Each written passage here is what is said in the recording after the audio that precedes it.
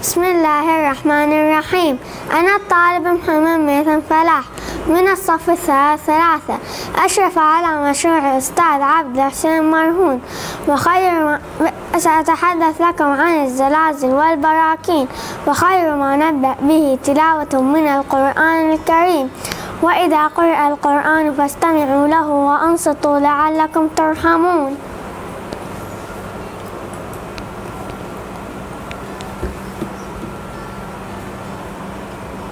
بسم الله الرحمن الرحيم.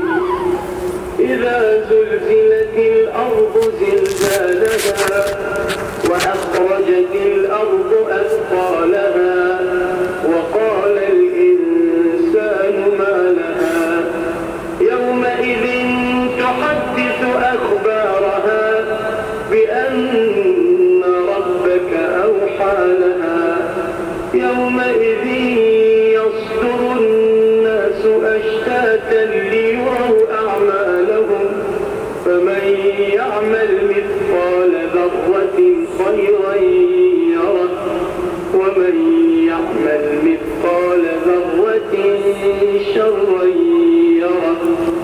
صدق الله العلي العظيم.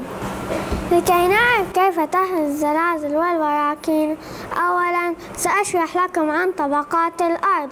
تتألف الأرض من 3 طبقات رئيسية: القشرة، الوشاح، اللب.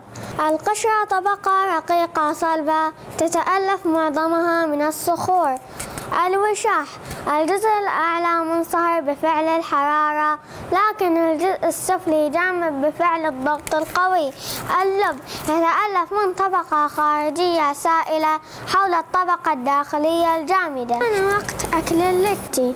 ما وجه الشبه بين ثمرة اللتي وطبقات الأرض؟ كأنها القشرة، كأنها الوشاح، كأنها اللب. كأنها القشرة، كأنها الوشاح، كأنها اللب.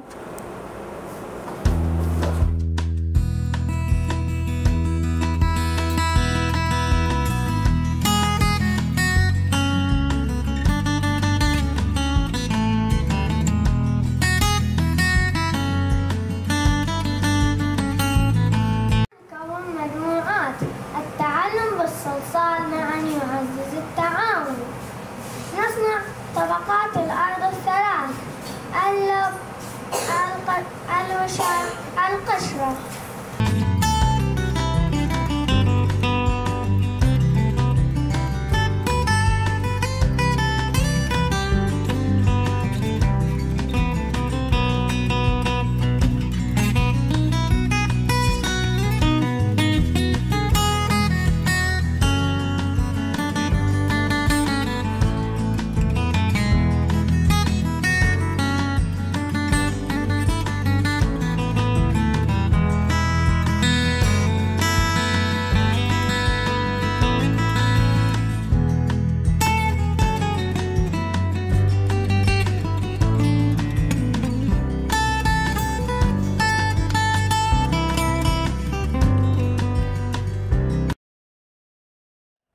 الأستاذ محمد 3 ألوان مزوبة.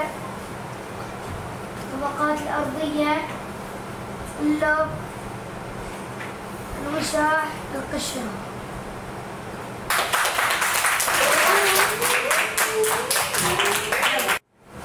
القشرة الأرضية.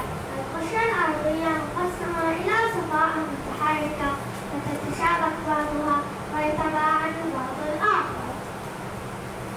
عندما تتصادم صفيحتين تتحرك إحداهما نحو الأعلى والأخرى نحو الأسفل ويسبب اهتزازات تنتقل نحو السطح.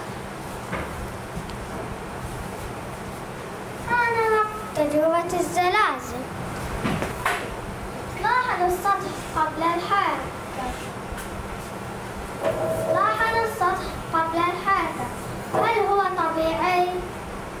نعم. تصادم الصفيحتين، هذا ما يفعله الزلزال. كيف تغير السطح بعد الحركة القوية؟ إجابة صحيحة.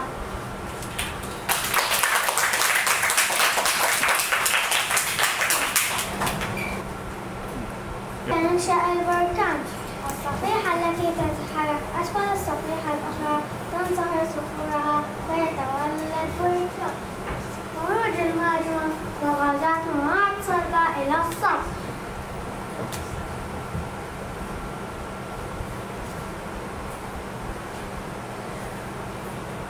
هيا نشاهد بركانا ثاني.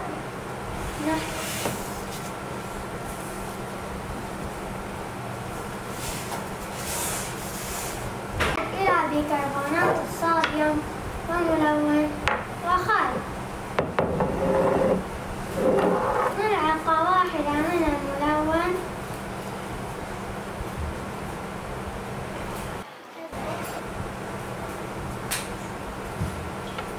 وربع كوب من بيكربونات الصوديوم